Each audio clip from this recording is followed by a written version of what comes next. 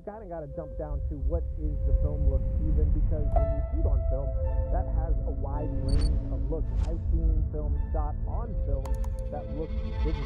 So film look for me really is this psychological connection between what we do on cinematic. So usually stretching back to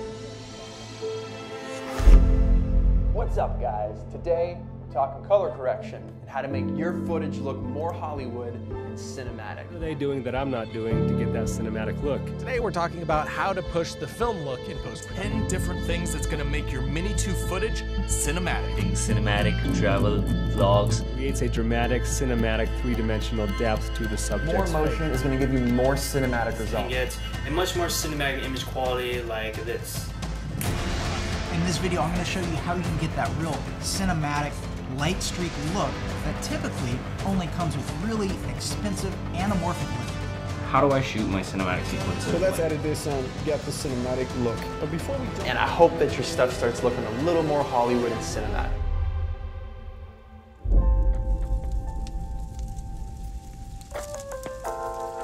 You've probably heard it dozens, hundreds, even thousands of times before.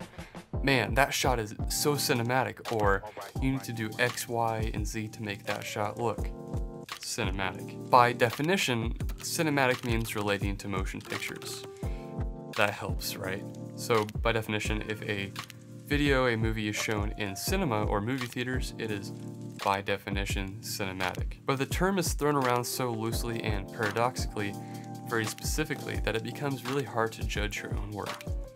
Am I shooting cinematically? We all have a vague idea of what it means, but it becomes really hard to concretely define it. Common tropes are that color grade, or shutter speed, or frame rate, or prime lens, or lighting looks cinematic.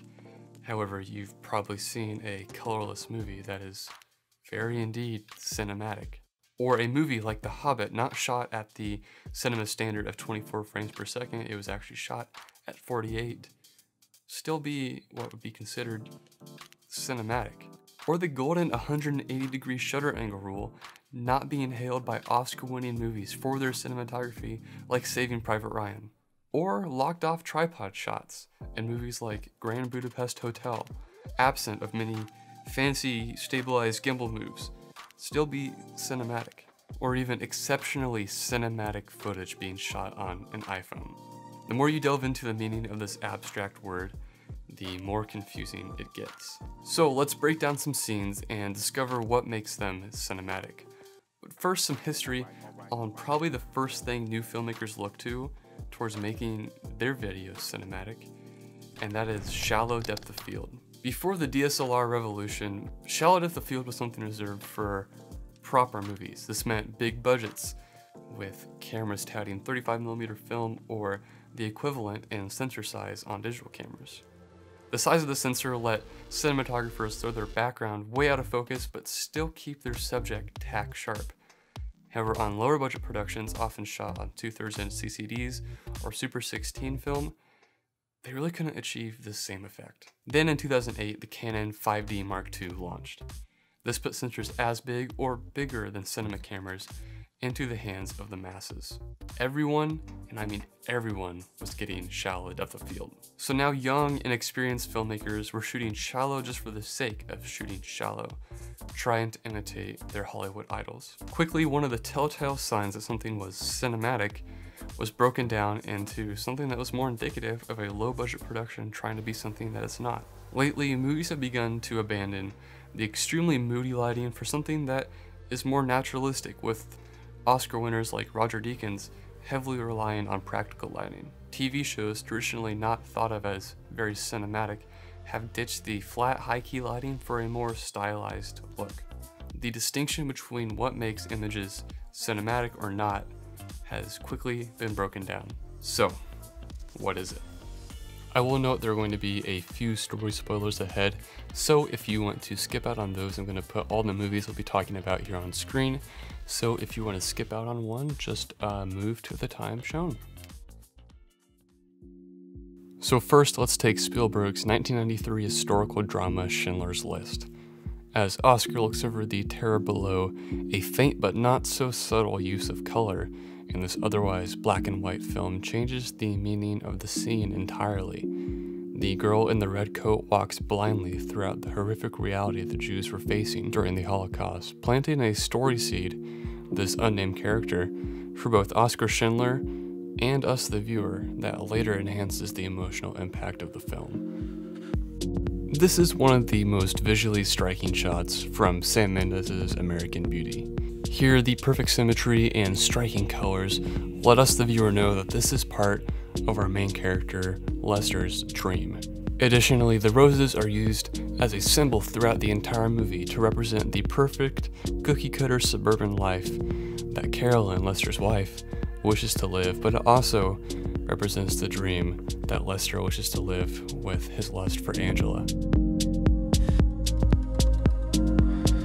At the end of Inception, Cobb finally returns home to his two kids.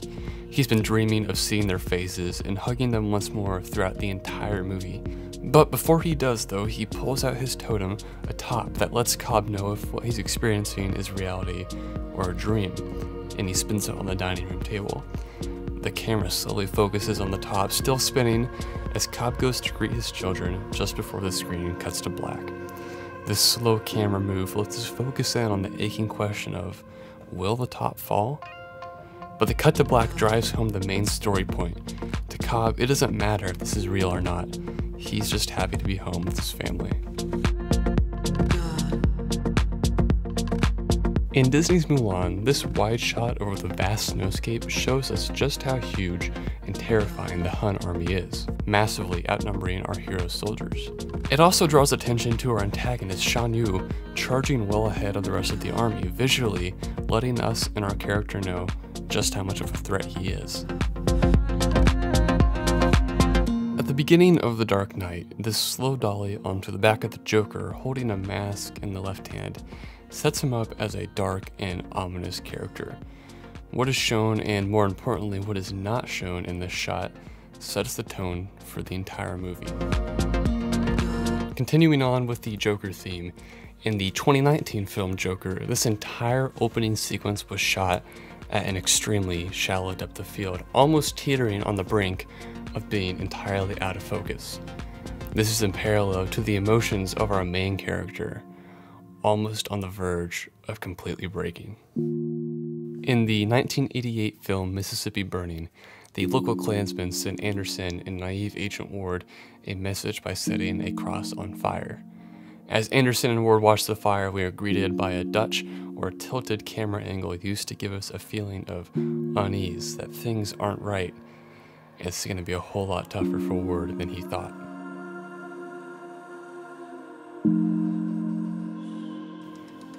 If we take another look at Saving Private Ryan, much of the film was shot at a 45 or 90 degree shutter angle, removing a lot of the motion blur.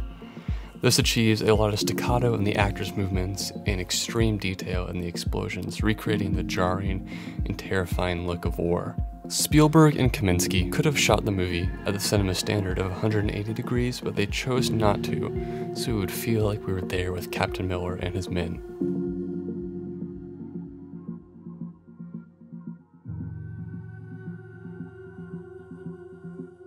Finally, much of Blade Runner 2049, shot by Roger Deakins, is made with pretty minimal composition, making our characters feel small in a huge damaged world. The extreme neon blues and purples in the city make us feel like we're in a scene from the future, which contrasts to the bleak, muted grays, whites, oranges, and dark blues of the outside world.